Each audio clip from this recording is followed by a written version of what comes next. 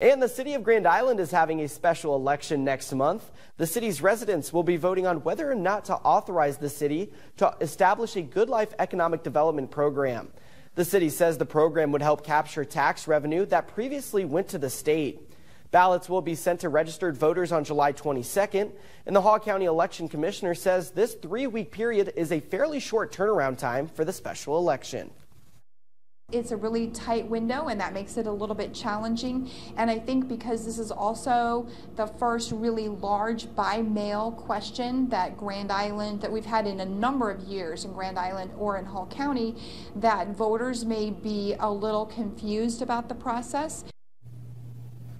Clear instructions are on the new envelopes, making it easier for voters to mail in their ballot. And Overstreet says voters should mail ballots in by August 3rd, or it may not reach your office by the August 13th deadline.